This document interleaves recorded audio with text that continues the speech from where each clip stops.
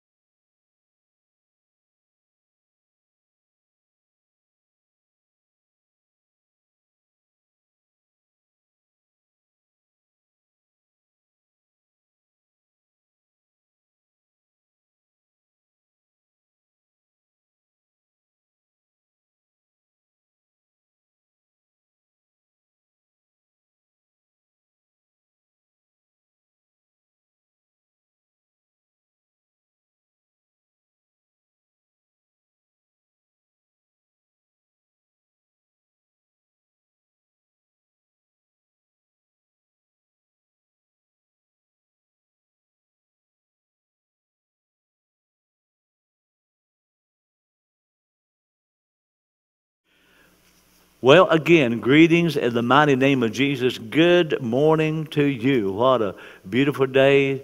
David says, I was glad when they said unto me, let us go to the house of the Lord. We're talking about Jesus, your shepherd, in part 2. I want to encourage you, if you didn't hear last week's message or the other day, just go back and listen to it so you get the full impact of what we're talking about. Psalms 23, the Lord is my shepherd, I shall not want. He makes me to lie down in green pastures. He leads me beside the still waters. He restoreth my soul. He leads me the path of righteousness for his name's sake. Yea, though I walk through the valley of the shadow of death, I will fear no evil, for thou art with me. Thy rod and thy staff, they comfort me. Thou preparest a table before me in the presence of my enemies. Thou anointest my head with oil. My cup runneth over. Surely goodness and mercy shall follow me all the days of my life, and I will dwell in the house of the Lord forever. Very quickly, those 18 points are things I want to talk to you about in this 23rd Psalm. We went into 8 of those this past Wednesday evening. So I'm going to go ahead and start with number 9 so I'll have time to get into the message for this Sunday morning. So number 9, it says, well, let's back up just very quickly. It says, the Lord is my shepherd, I shall not want. He makes me to lie down in green pasture. We talked about that. He leads me beside the still waters. We talked about that. He restores my soul. He leads me to the path of righteousness for his name's sake. Yea, though I walk through the valley of the shadow of death. That's where I ended that this past Wednesday evening. Let's continue from there. And I will fear no evil. So again, Jesus is called the Good Shepherd, the Great Shepherd, and the Chief Shepherd. And he is to watch over the flock because he is the anointed one, the shepherd of our life. Now, so I will not fear. That talks about protection. As my shepherd, I don't have to be afraid because he's here to protect me as a shepherd. You know, 2 Timothy chapter 1, verse 7, out of the Amplified Bible, it says, for God did not give us a spirit of timidity or cowardice, of craving and cringing and fawning fear, but he has given us a spirit of power and of love and of a calm and a well-balanced mind and discipline and self-control. That's what the Good Shepherd has done for us. Leviticus chapter 26 and verse 6. And none shall make you afraid. See, these words encourages us. Numbers 14:9. The Lord is with us. Fear them not. All through the scriptures, through the 23rd Psalm, it talks about, with each verse, in other parts of the Bible, it talks about that particular subject. I will not fear.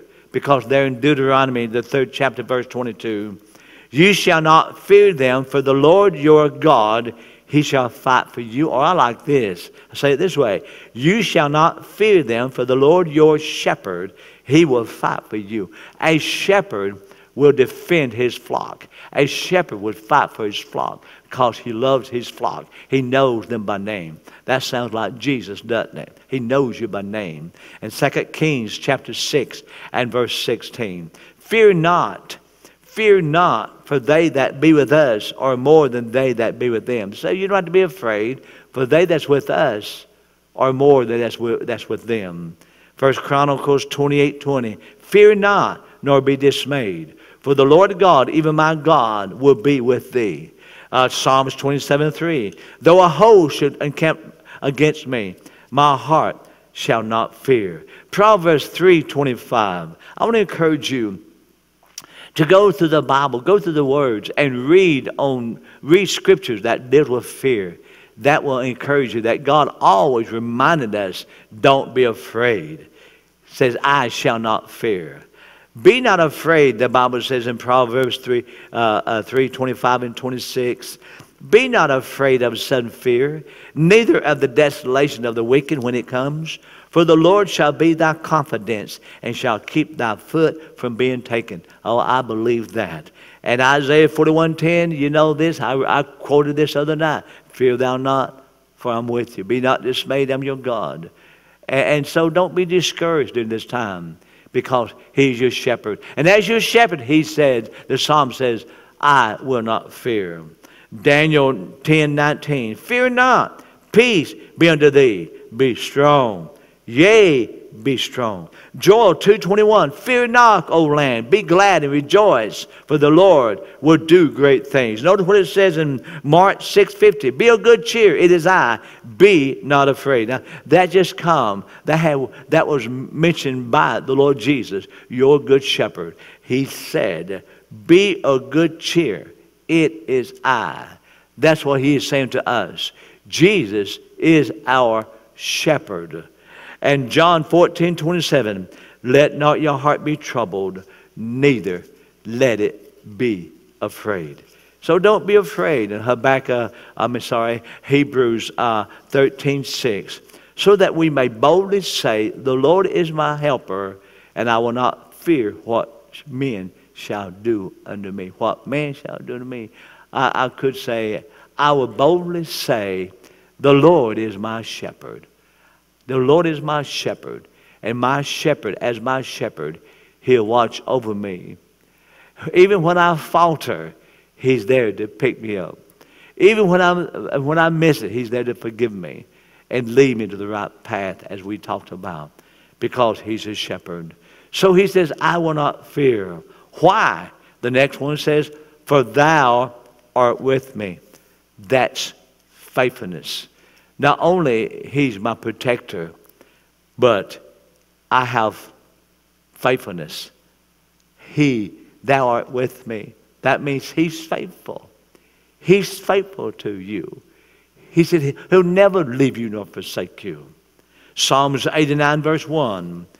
I will sing of the mercies of the Lord forever. With my mouth will I make known thy faithfulness to all generations. Aren't you glad that God has been faithful to you through the years? Aren't you glad that even when you missed it, God has always been faithful to forgive you, to cast your sins into the sea of forgiveness? Aren't you glad that God is always faithful to you because of his mercies?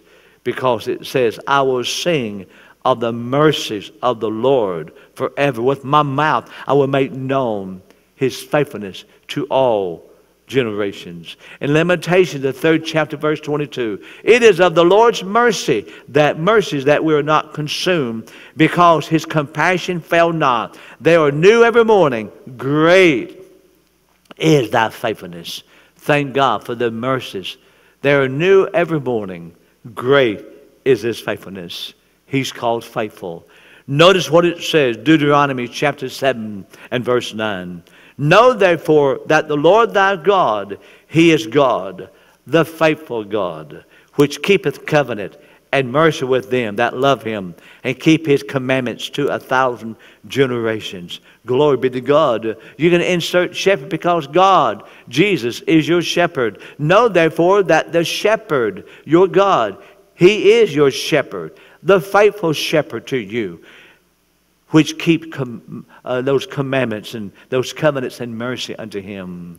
And notice what it says in 1 Thessalonians chapter 5 and verse 24. Faithful is he that called you, who also will do it. And number 11, thy rod, it goes on and says, thy rod and thy staff, they comfort me. That's discipline. He will discipline you. As I said, the sheep in the fold, he has this staff in the natural.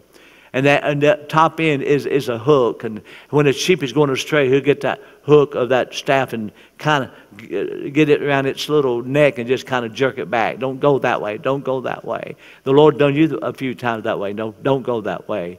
And if you get kind of rebellious or getting kind of rowdy, whatever, he'll get that other end to kind of poke you a little bit and say, hey, you better straighten up. That's what a shepherd does. So thy rod and thy staff, they comfort me.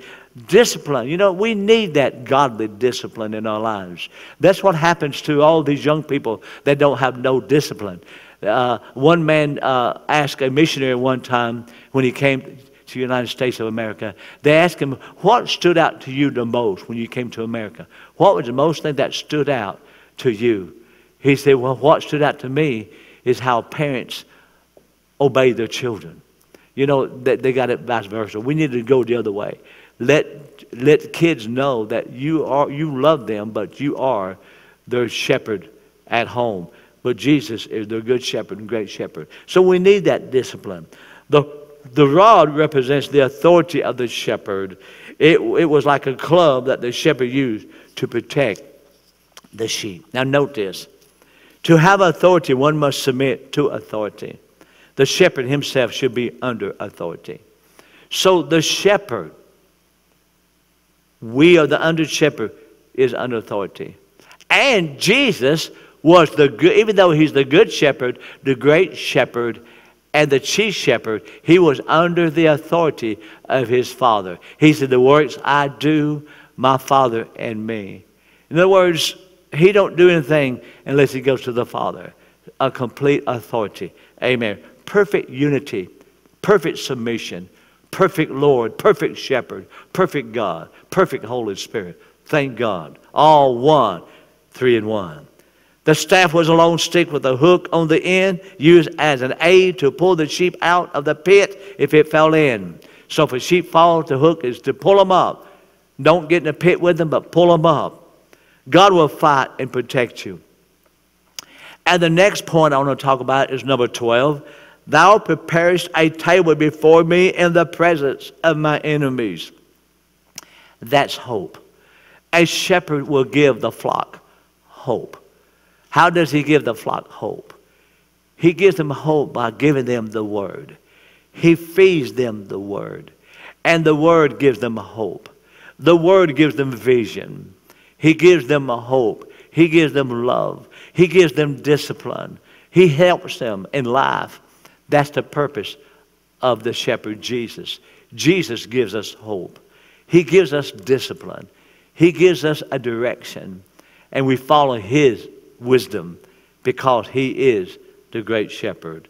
So that's hope. Thou preparest a table before me in the presence of my enemies. Psalm 16 verse 9. Therefore my heart is glad and my glory rejoices. My flesh also shall rest in hope.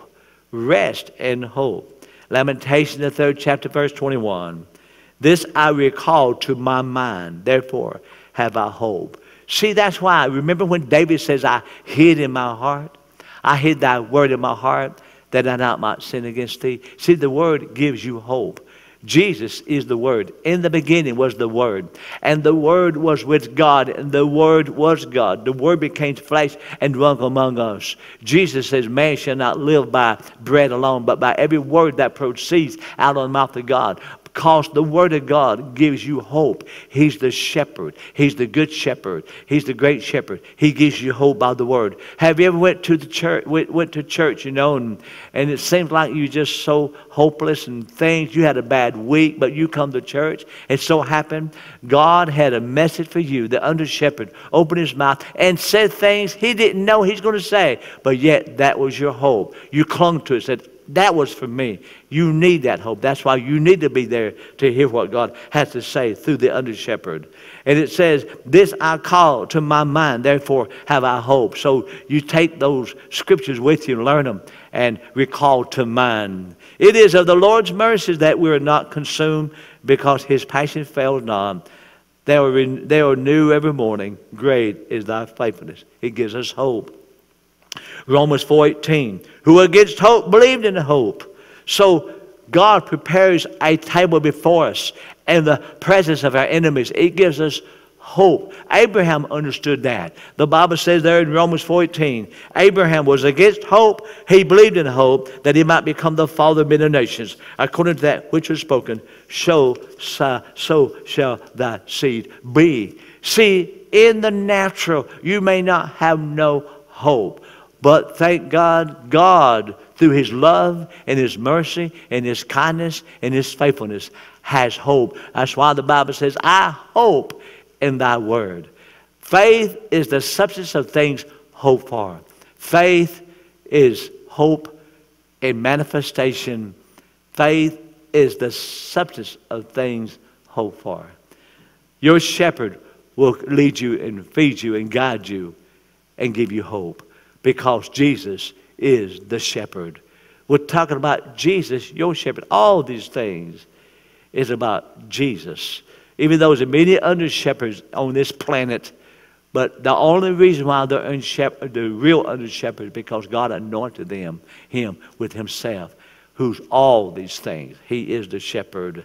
And Romans 15:4, for whatsoever things were written aforetime were written for our learning, that we through patience and comfort of the Scriptures might have hope. The reason why I have hope, not negative, I hope I make it. No, I got godly hope. I know I have that hope in his word, that it created faith in me. Amen. And it goes on and says, thou anointest my head with oil, the good shepherd. Amen. That's consecration. Consecration, that means dedicated to a sacred purpose. Dedicated to a sacred purpose. He anointed. The anointing is to bring sense of worth. The anointing gives sense of worth. The shepherds in the field anointed the head of the sheep with oil and spice to protect it from the harmful insects. That's why the shepherd would anoint the sheep in the natural with this spice and oil to protect even in the ears from insects from getting into the ears and to bring harm to them. And that's why God anointed us, to protect us from the wicked one. Protect us. When we are anointed by the Holy Ghost, that anointing, for the Spirit of the Lord God is upon me. He has anointed me to do the works of God. He has anointed you to do the works, to protect you, because he's a good shepherd. 2 Corinthians chapter 1 and verse 20. For all the promises of God in him are yea, and in him amen, unto the glory of God by us. Now he which established us with you in Christ and hath anointed us is God. God has anointed you. The good shepherd of the flock has anointed us to do what we're called to do. All of you, one way or something, you are anointed to do something. Thank God for the anointing. Amen. 1 John 2 and verse 27. But the anointing which you have received of him abides in you, and you need not that any man teach you, but as the same anointing teaches you of all things, and is true, and is no lie, and even as it hath taught you, you shall abide in him.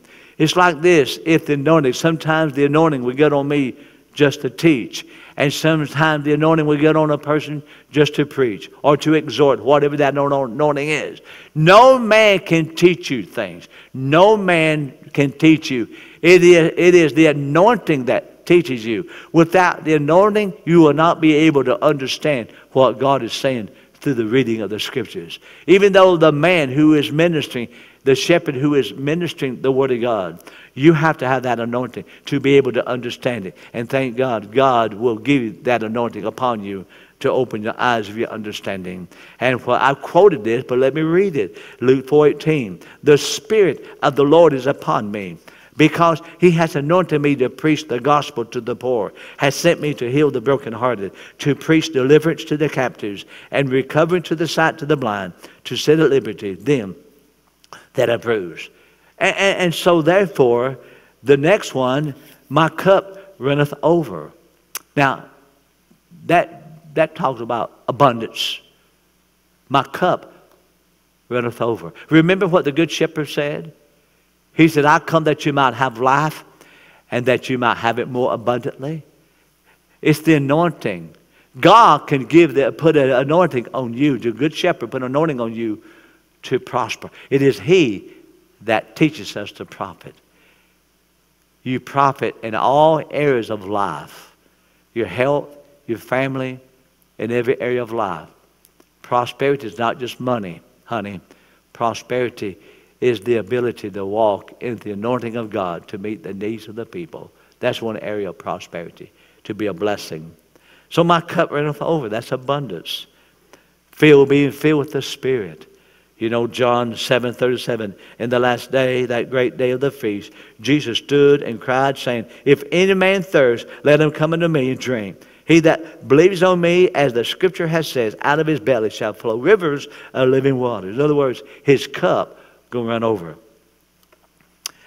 So, you can be filled with the Spirit, and you can be overflowing with the Spirit. When you receive Jesus as Lord, it's like a glass of water. I mean, you are full of the Spirit of God. You are just as much a child of God as anybody else if you are born again. But to be filled with the Spirit, overflowing out of your belly shall flow rivers of water, as it was the day of Pentecost. The overflowing of the water out of the glass, overflowing, that's the overflowing experience. That's the baptism of the Holy Spirit, speaking other tongues. Yes, it's a blessing. That's another message within itself. And the next one, number 15. Surely goodness and mercy shall follow me all the days of my life. That's blessings. We talk about abundance, and this is blessings. Ephesians 1:3. Blessed be the God and Father of our Lord Jesus Christ, who hath blessed us with all spiritual blessings in heavenly places in Christ. Everything you see on this planet came from the inside of God. God spoke these things. Spiritual, spoke these things into manifestation. And we get the Word of God, and we frame it with the Word of God. Through faith, we understand the worlds were framed by the Word of God. And we get a hold of this revelation because of this abundance, this blessing, this anointing that bid upon on us. We learn that. We get a hold of the Word of God. We speak it, for life and death is in the power of the tongue, or life and death are in the creation of the tongue of what you say. Amen. You can have what you say. So surely goodness and mercy shall follow me all the days of my life. That's blessings. Deuteronomy 28:2. And all these blessings shall come on thee and overtake thee if thou shalt hearken to the voice of the Lord thy God. Blessed shall you be in the city, and blessed shall you be in the field.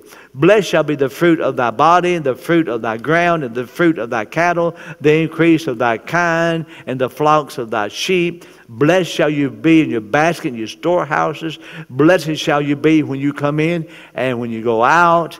The Lord shall cause thy enemies that rise against thee to be smitten before thy face. Thou shalt come. They shall come against you one way and flee before thee 7 ways. The Lord shall command the blessings upon thee in thy storehouses and in all that you set your hands unto, and he shall bless thee in the land which the Lord thy God giveth thee. Even though this old covenant reading, but I tell you what, it applies to us today.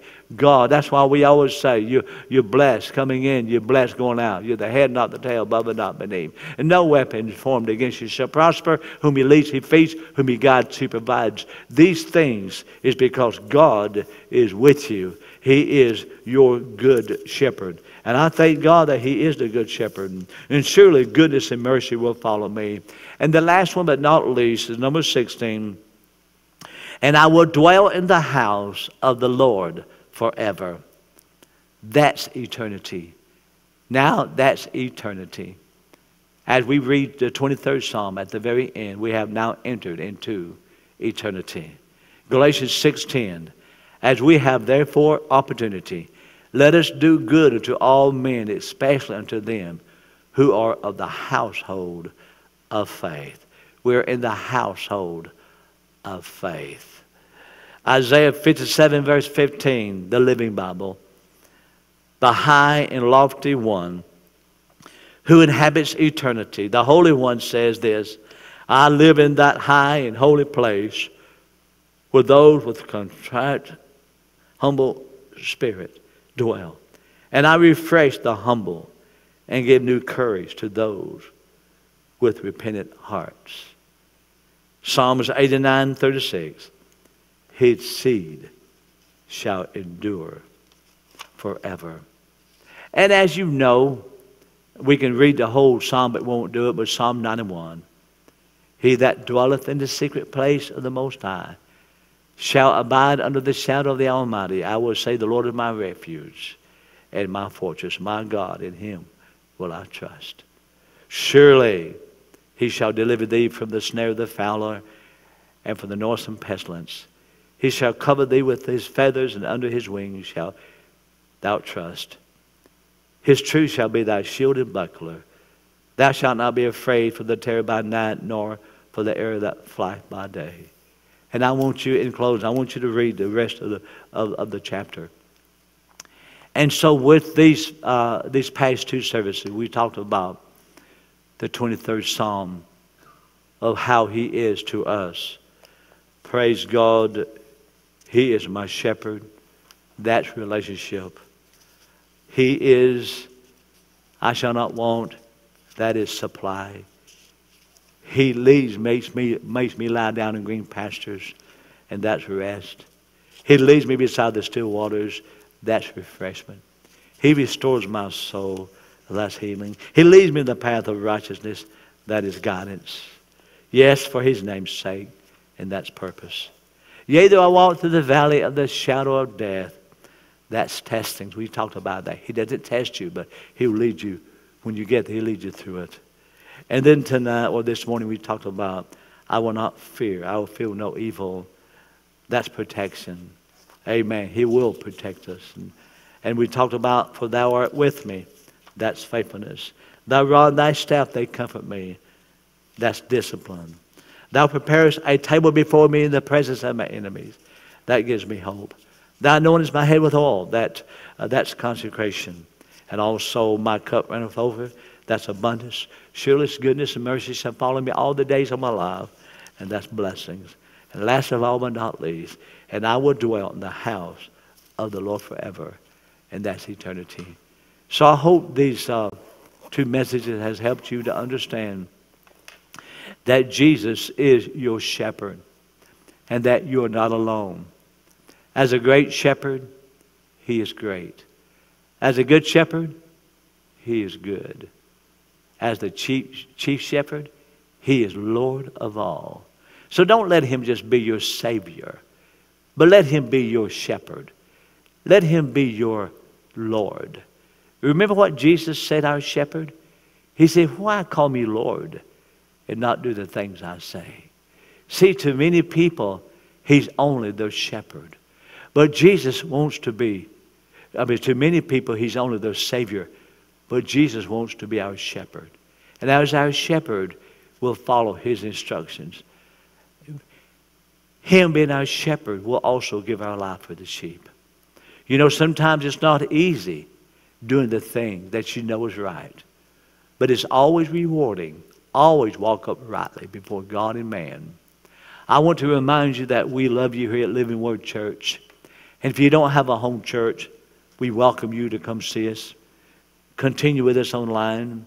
We're located in McDonough, Georgia, and 185 Tunis Road, McDonough, Georgia.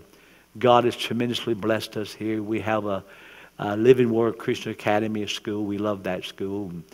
We have Noah's Ark Daycare Learning Center, and thank God for top-of-the-line daycare. And we have an outstanding body of believers at Living Word Church. And I say they're the best. They're the best. I got the best. And a shepherd should feel that way about his flock. And I want you, flock, everyone that's not here at this moment, I want you to know that me and Charlotte, we love you very much. We always pray for you. If you ever need us, you call us. You're here, we will keep the light on for you. Love you. God bless you. Until next time I see you. Praise God. Thank you for watching Living Word Church online and being part of our eFam. If you joined us on YouTube, please subscribe to the channel. And if you joined us on Facebook, please like the page so you don't miss any future events or services. There are a couple ways you can support this awesome ministry. One, by sharing this video with friends and family and getting the word out. Two, by making a financial donation by clicking the Give Now button. This will help us to continue to support our community and do all God has called us to do. Thank you again for watching. God bless.